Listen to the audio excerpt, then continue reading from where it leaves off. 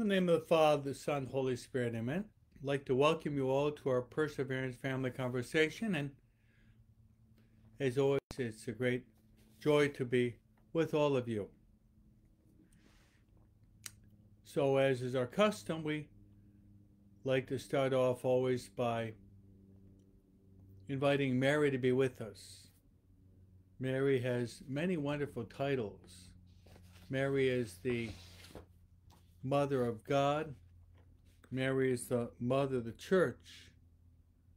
And Mary is the Mother of each and every one of us. So let's turn to Mary and say the prayer that she loves most. The prayer that she loves most is the Hail Mary, sometimes known as the angelic salutation. So let's say the prayer to Mary, begging for her presence among us, that she would pray with us and to pray for us. As we pray, Hail Mary, full of grace, the Lord is with thee. Blessed art thou among women, and blessed the fruit of thy womb, Jesus. Holy Mary, Mother of God, pray for us sinners, now and at the hour of our death. Amen. I'd like to pray also to our spiritual director. What a privilege it is for us to have as our spiritual director, we have God Himself. We have the Holy Spirit to be our spiritual director. What a great blessing and privilege that is. So let's turn to our spiritual director and ask our spiritual director to help us.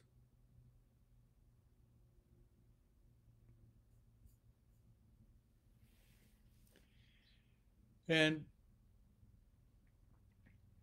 ask the Holy Spirit to give us a lot of light. Because the Holy Spirit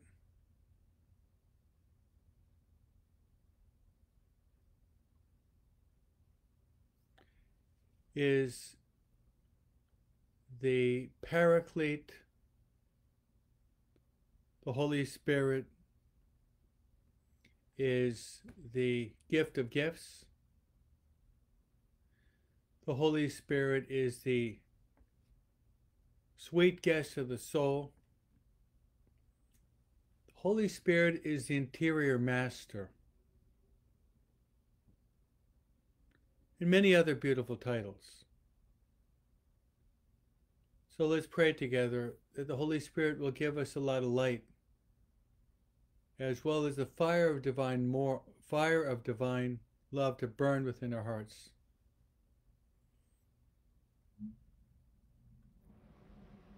As we say, come, Holy Spirit, fill the hearts of your faithful, and enkindle within us the fire of your divine love. Send forth your Spirit, and they shall be created.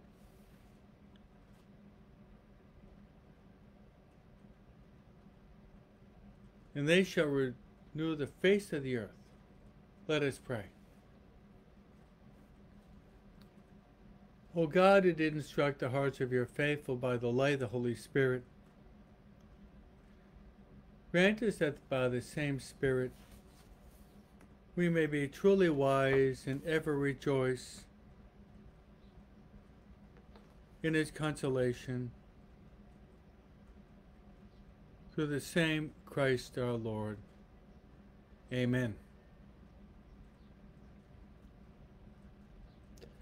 Glory be to the Father, to the Son, and the Holy Spirit, as it was in the beginning, is now, and ever shall be, the world without end. Amen. Our Lady of Fatima, pray for us. Saint Joseph, pray for us. Saint Michael the Archangel, pray for us. Saint Gabriel, pray for us. Saint Raphael, pray for us. Saint Ignatius of Loyola, pray for us.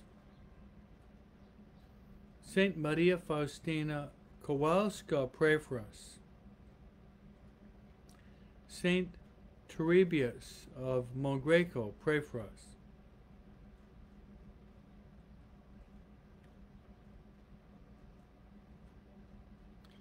All God's angels and saints, pray for us.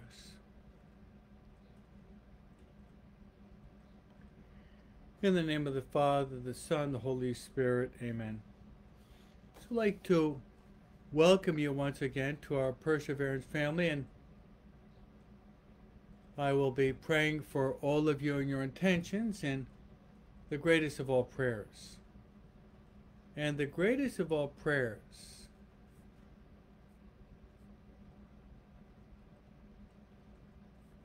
is the holy sacrifice of the Mass.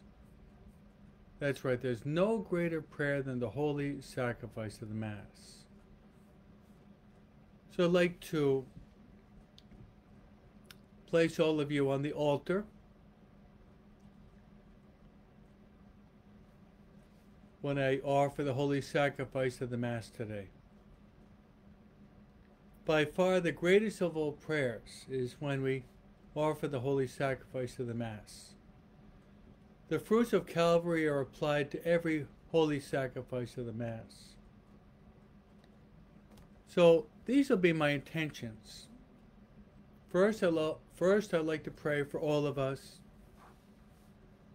that we would make a real effort to be open to the Holy Spirit. That's right, that we'd all be open to the Holy Spirit. And we can say this prayer during the course of the day. Come, Holy Spirit, come. Come, Holy Spirit, come through the heart of Mary. Come, Holy Spirit, come.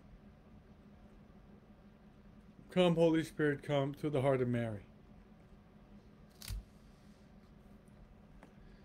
Come, Holy Spirit, come. Come, Holy Spirit, come through the heart of Mary. Then,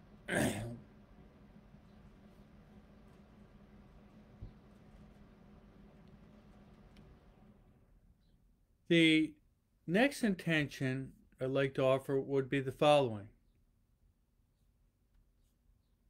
I'd like to pray for your families.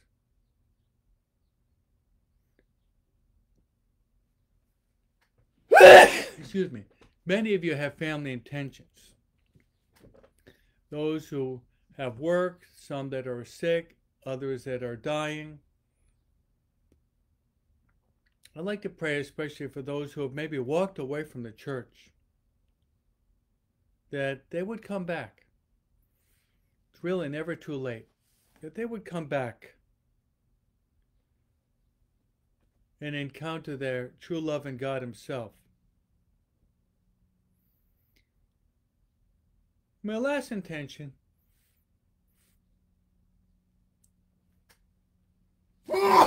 excuse me. I like to pray for those who are dying today. That's right, those who will be passing from this life to the next. That they would entrust themselves to God's infinite mercy.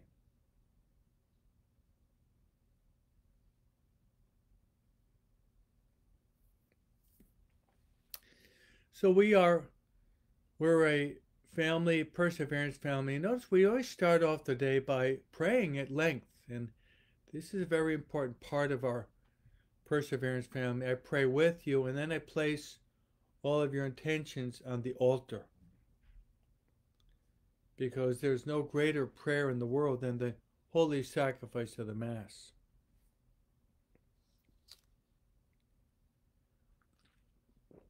So let's move into our readings.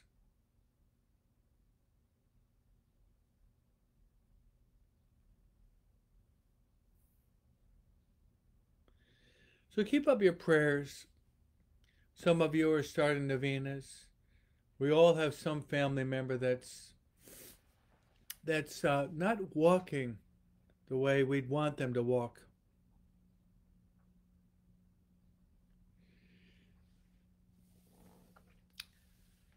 So let's enter into our conversation, and I'd like to give you a brief catechesis at the beginning.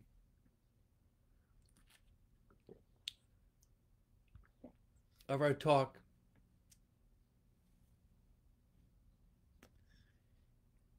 The brief catechesis for today is, I'd like to just take one phrase from the Our Father, and that is, give us this day our daily bread. When we pray that prayer, the Lord's Prayer, the Our Father, there are 7 intentions, and we say, give us this day our daily bread. We say, give us this day our daily bread. There are many interpretations that we can take from this. One interpretation would be, we're asking for physical health, that God would give us physical health, so that we can work and we can provide for ourselves and our family. That we'll be able to provide food, clothing, and shelter for our family. The second interpretation of give us this day our daily bread, we go from our body to our minds. That's right. That we should have a real hunger for the Word of God in our minds. Jesus responded to the devil. This was the first Sunday of Lent. The devil tried to tempt Jesus into turning stones into bread.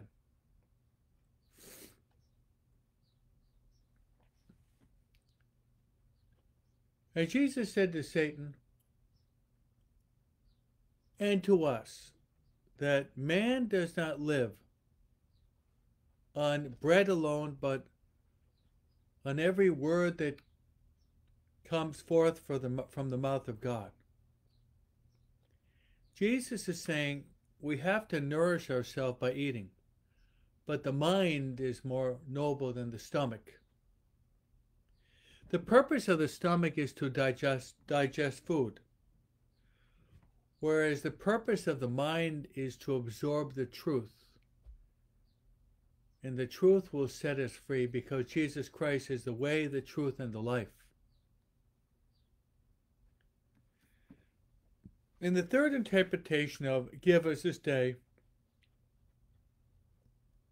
our daily bread,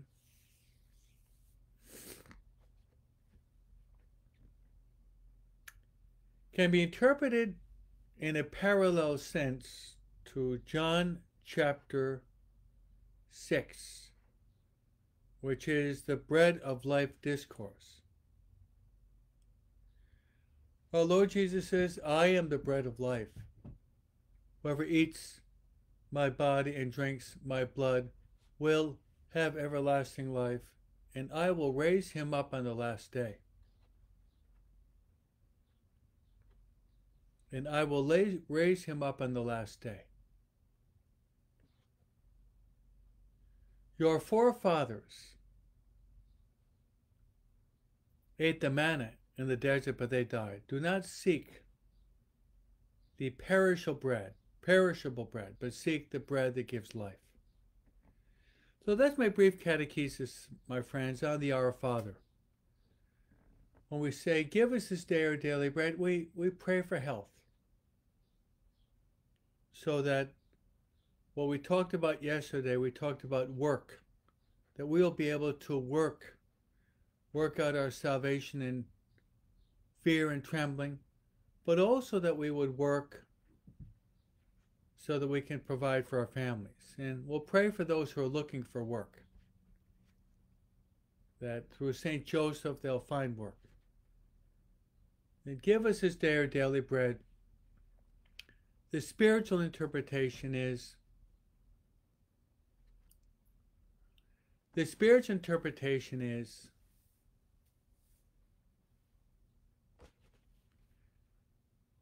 bread of life present in Holy Communion.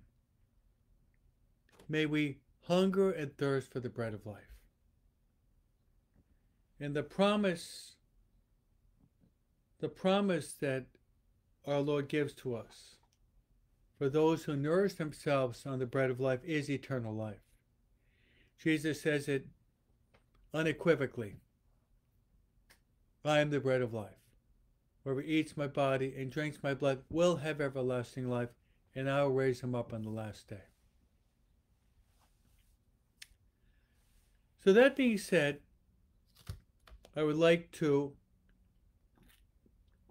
enter into the first reading today of the Word of God.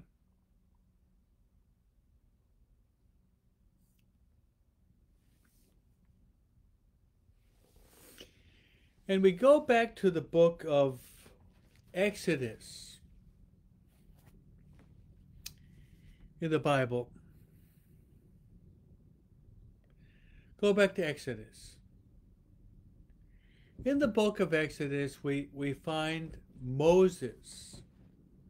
Moses, the leader of the chosen people. He leads them out of the slavery to the Egyptians.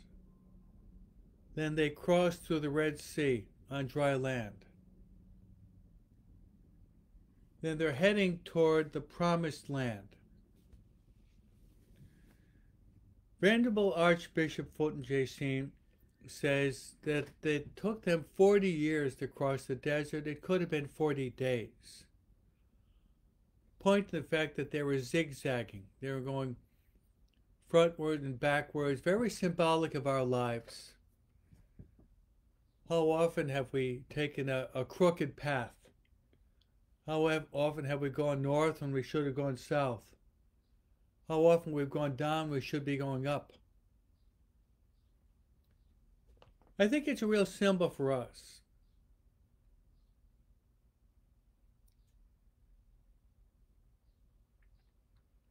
A real symbol for us. That we should pray for the grace to follow Christ in his path and not to deviate from the right to the left.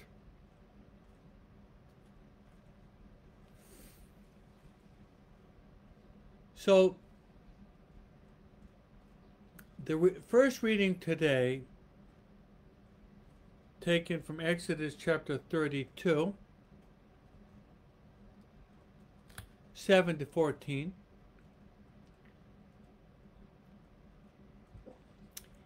is that Moses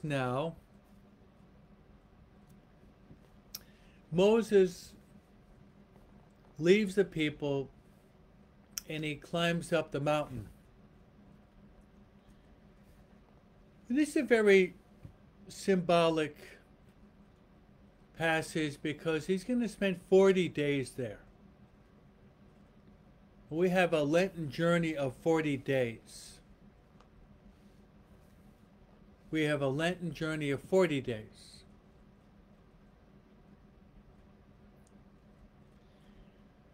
He's up on the mountain so that he can talk to God, but also that God wants to give to Moses the tablets of the law. We call them the Ten Commandments. Another interpretation of the Ten Commandments would be Decalogue, Decalogos. Deca means 10, logos means word. The 10 words that God addresses to all of us through Moses. But what happens is the following. Moses is delaying.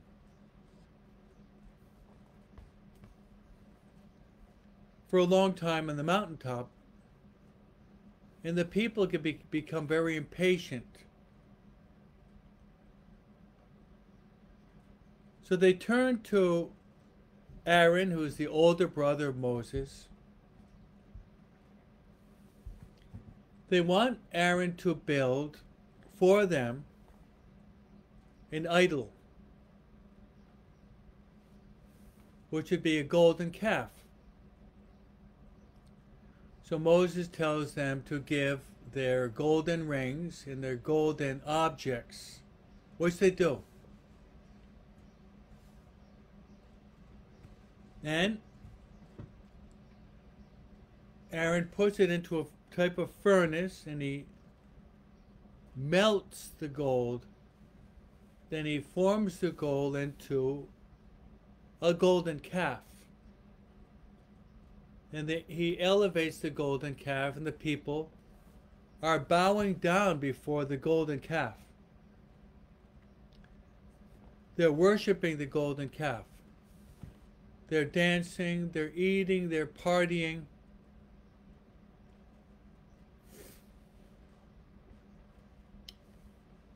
So they're practicing idolatry. So what does God do? God tells Moses to go down and to see what the people are doing. So Moses goes down and the people are adoring this golden calf. Now God says to Moses that God is very angry. God is very angry.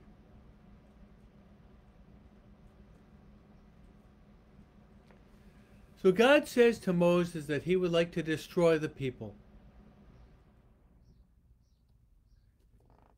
He'll destroy the people because of their disobedience, because of their practice of idolatry.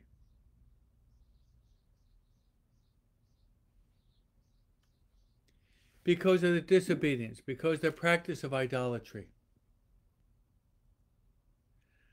But Moses intervenes on the part of the people. And he speaks to God about his promise that he promised to make them as numerous as the stars, as numerous as the sands, the grains of sand on the seashore. And Moses reminds God of the patriarchs that God loved very much, of Abraham and Isaac and Jacob, and the covenant that God made to his people through them. So what we have here is that God listens very attentively to Moses.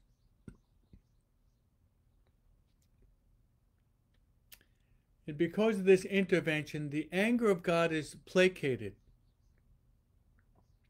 God is appeased. His anger is assuaged because of the intervention of Moses.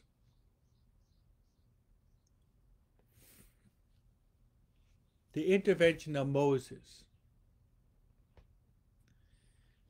Moses is the representative of God on earth. Now,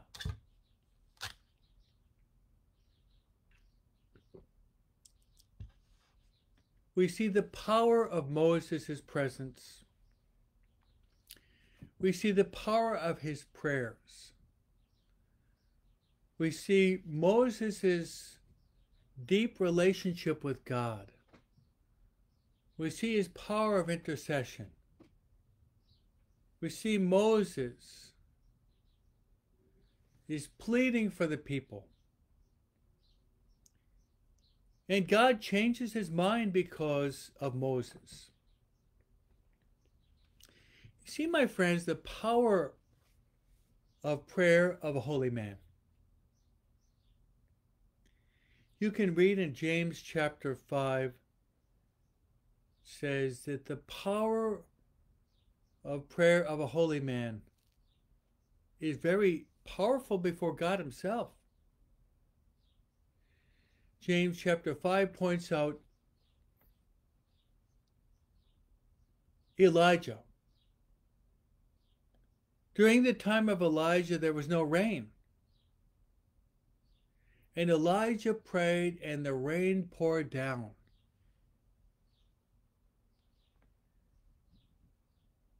And then when the rain was coming down so hard that Elijah prayed, and the rain stopped.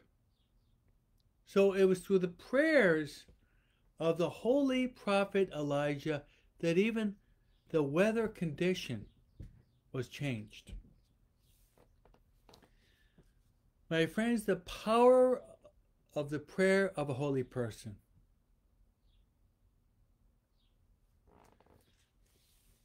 We've talked about Saint Faustina Kowalska. And I was talking about hell the other day, and I told you to read 741, and that seemed to impress a lot of you, especially Bev Flores, that really moved her. That long number on the different pains or sufferings of those who go to hell.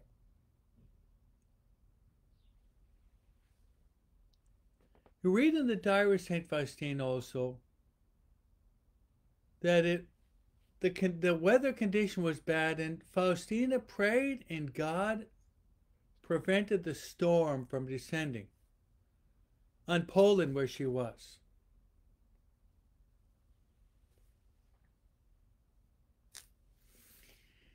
Then there's another passage in the diary where God is about to vent his anger upon Poland.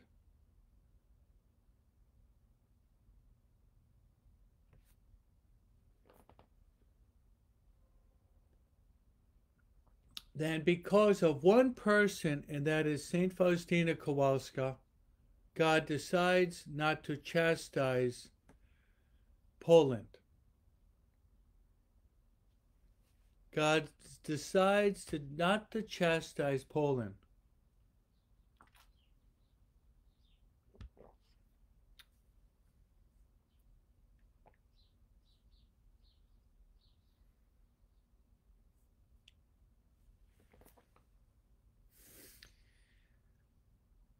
My friends, I'd like to make an application. I'd like to make an application of Moses, the people adoring the golden calf,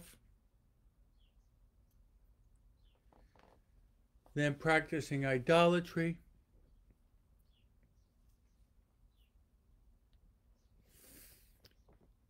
and God's listening to Moses and changing his mind not to destroy the Israelites in the desert. I'd like to apply this to you people, as well as to myself.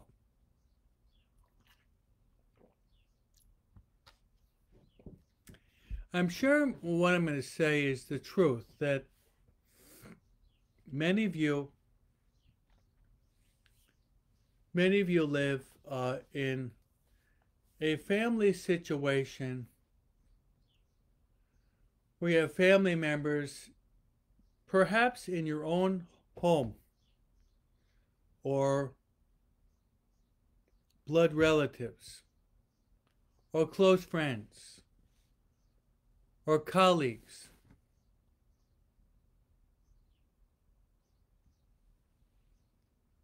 or children or grandchildren. in which these individuals are not adoring the true God. They're not adoring the Father, the Son, the Holy Spirit. They're not paying homage and worship to the Eucharistic Lord. They're not praying the way they should be praying. They're not listening to the voice of God, but they're listening to the world, and sometimes even to the devil. I think all of you can identify with what I'm saying and what happened to Moses.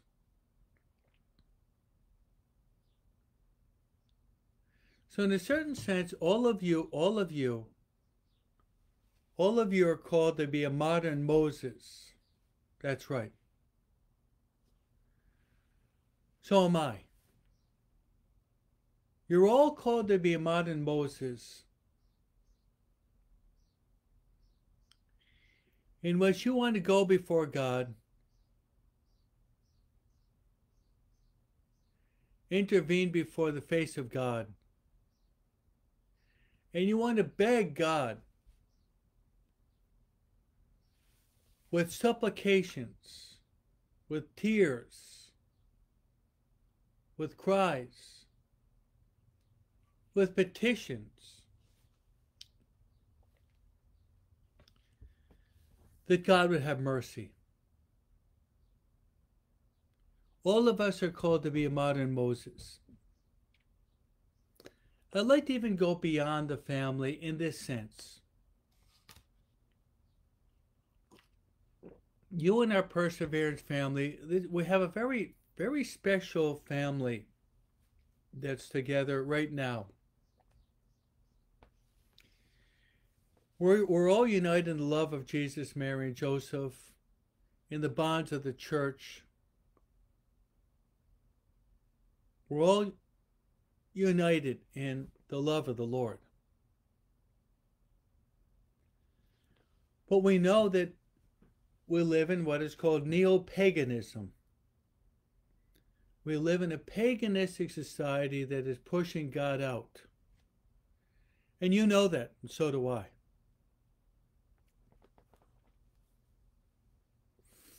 So let's become a Moses today.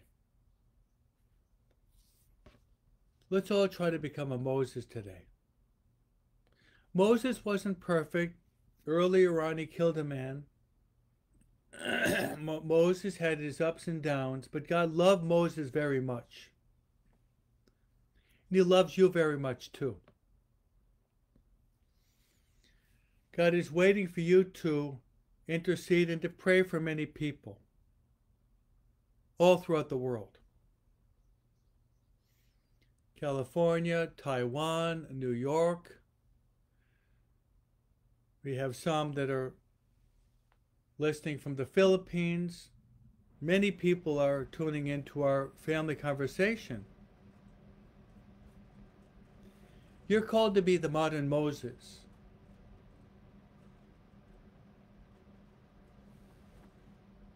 You're called to be the modern Moses. So let's do this as a family. Some from Canada, some from New York, from all over the world.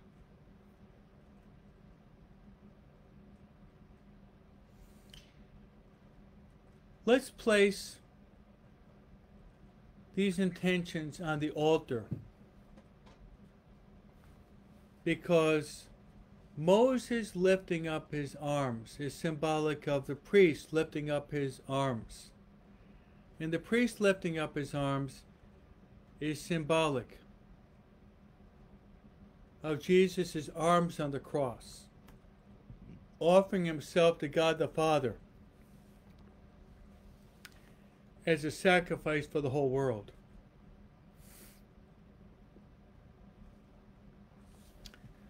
Let's pray for the 7+ billion people in the world. 7+ billion people of the world.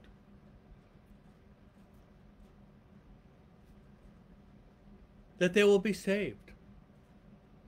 For the sake of his sorrowful passion, have mercy on us and the whole world. We are called to be the modern Moses. Let's pray for our countries.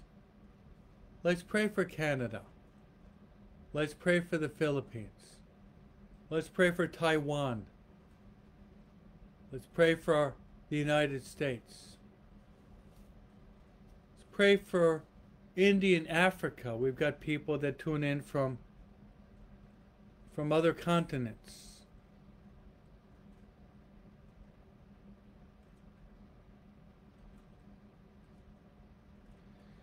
We really believe, as many of you are saying now, that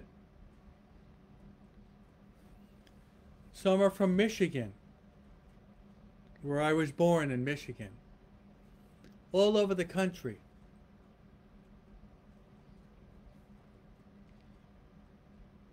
So let's lift up our hands, lift up our hearts,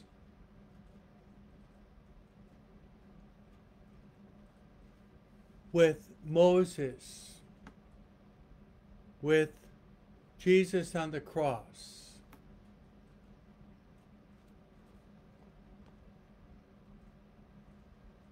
I think we should never forget, my friends, this connection. Every time the Catholic priest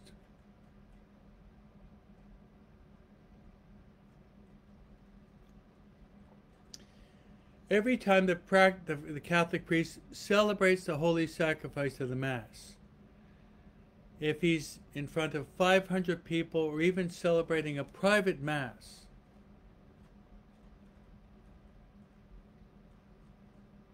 then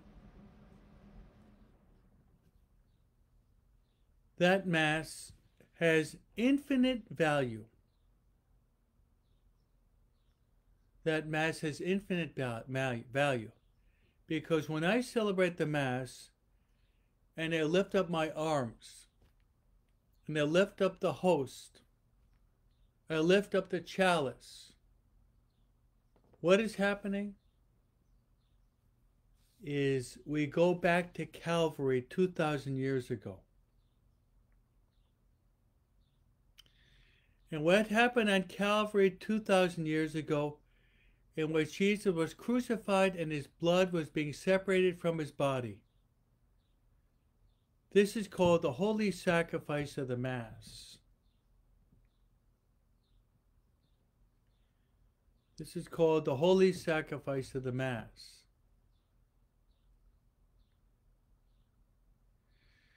In which Jesus is shedding his blood and he's lifting up himself to the eternal Father. All the fruits of the holy sacrifice, all the fruits of Calvary become present in every sacrifice of the Mass.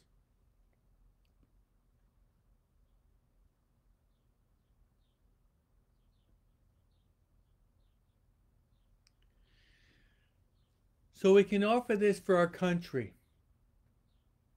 and the state in which we live, because our Perseverance family is really spread throughout the whole world. Thanks be to God.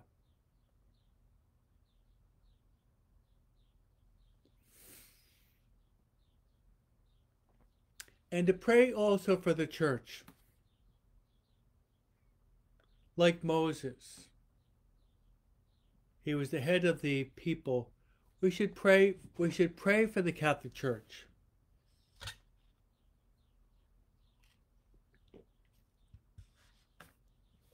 As always, the church has always gone through tough times. As always, the church has gone through tough times. And today the church is going through a tough time. Some are like the vision of John Bosco of the ship in the storm in the sea. He's being the ship is surrounded by attacking boats. That's the church today. Let's lift up our hands and our prayers for the Holy Father.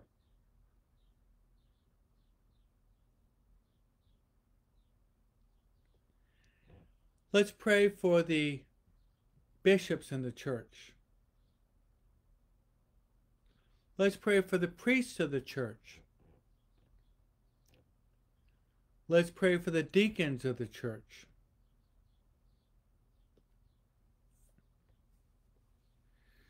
Let's pray for the seminarians in the church. Let's pray for vocations in the church, because the harvest is rich, but the laborers are few. And let's pray in a special way. Let's pray in a special way for what is called the domestic church. And the domestic church, my friends, is the family itself.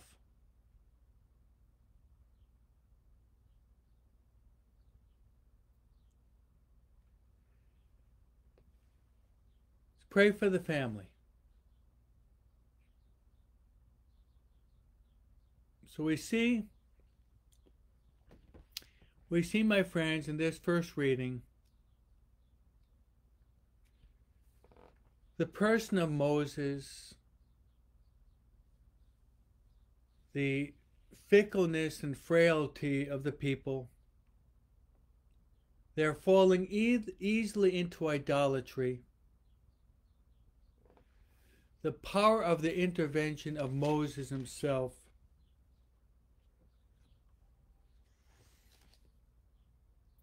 And the people are saved through Moses.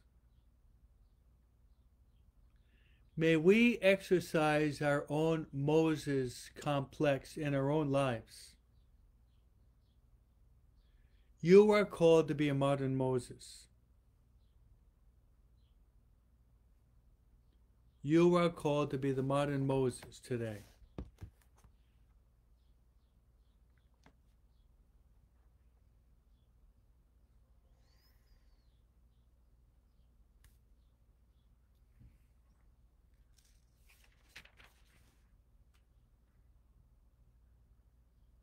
So let us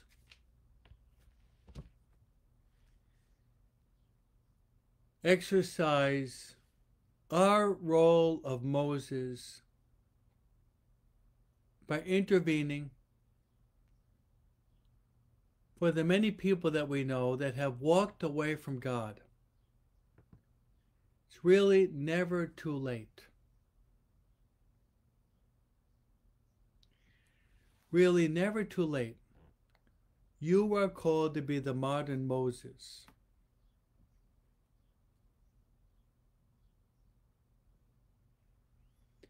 You are called to be the modern Moses.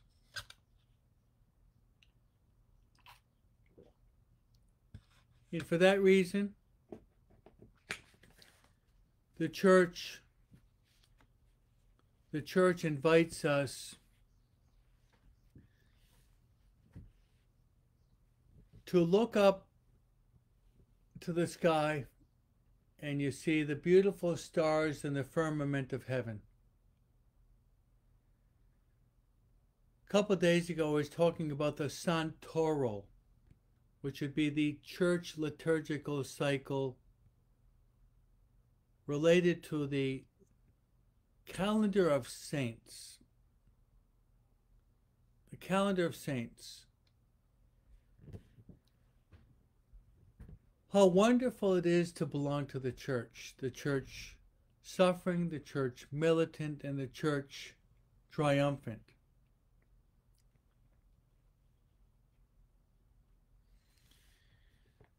March 23rd, the church celebrates a very interesting saint. I think that we see this saint is like was like a Moses in his time.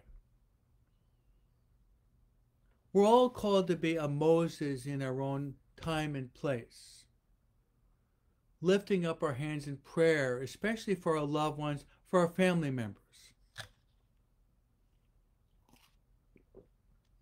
Saint that the church celebrates today, his name is Saint Turribius of Mogrovejo. Was born in 1536 and died 1606. He was born in Spain. He was highly educated. He came from a wealthy family. He had a couple of degrees in law. He was helping in the Inquisition in Granada, Spain. And see how God works. This was the Moses of Latin America. The first bishop of Lima, Peru died. So the Holy Father recognized that the biggest diocese in Peru, Lima, Peru, died. So the Holy Father called Turribius to go there and to take over that position. Turribius was not even a priest yet. He objected. He didn't feel worthy to carry out that mission. But he obeyed the Pope. So he was ordained a priest, then consecrated a bishop.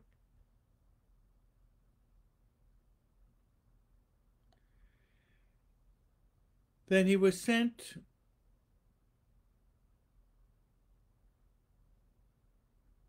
to the country of Peru.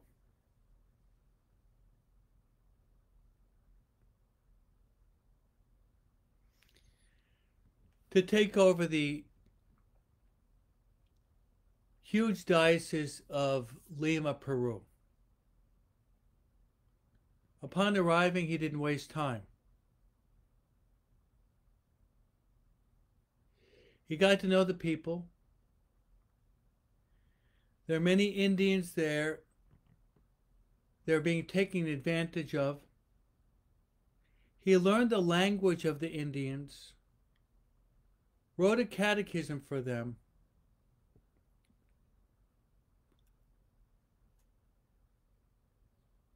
and he was on the move.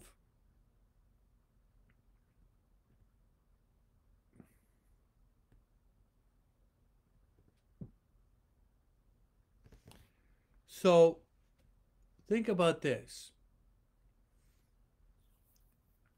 His diocese was close to what I heard, about 25,000 square miles. Think about that. 25,000 square miles would be his diocese.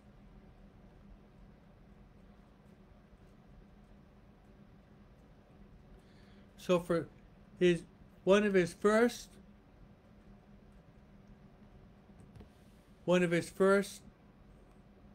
traveling missions took him 7 years. Think about that. 7 years to visit all of the parishes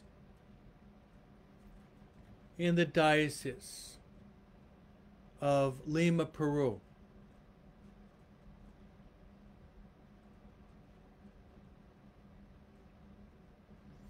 And he traveled basically by himself through unmapped regions. You didn't have a map or Googling back then, nor a Thomas guide. He was a courageous man because he had to face wild animals, tropical diseases, and obviously he couldn't stop at a McDonald's or a In-N-Out. There was no in and no out. nor a Taco Bell.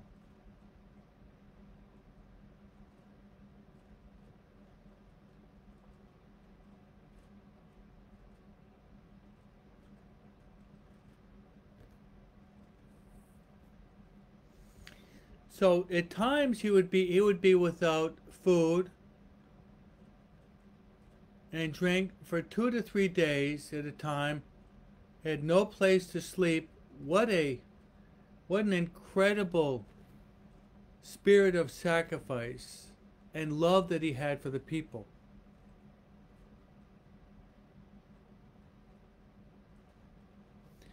And he had a great love for the Indian people. He was horrified at the way they lived. Thousands of these uneducated people.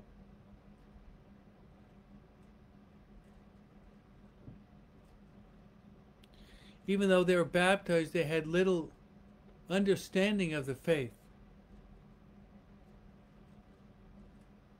So there was no books in their language to learn the basics of catechism.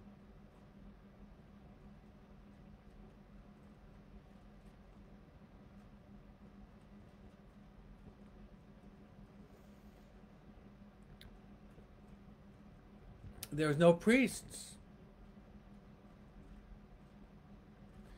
And the Spanish conquerors had very little interest in these poor Indians.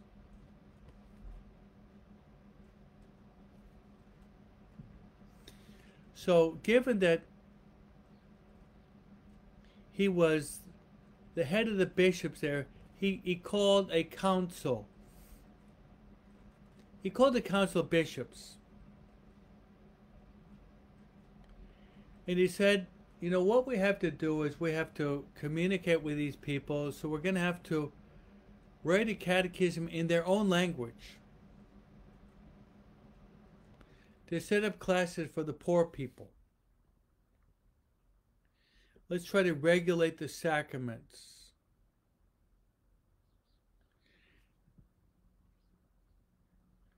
And also he did this.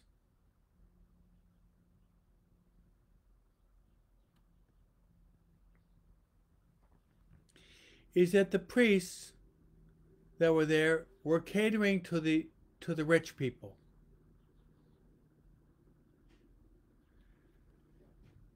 And the priests did not care too much for the poor people, and this saint said, no, we have to help out the poor people.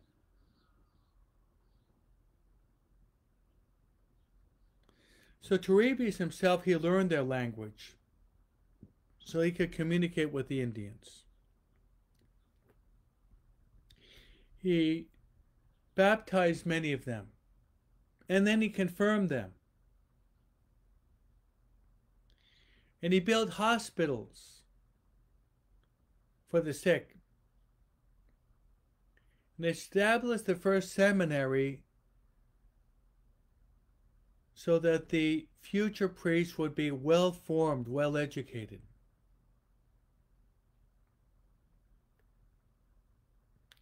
This was actually the first seminary in the New World, in the Americas.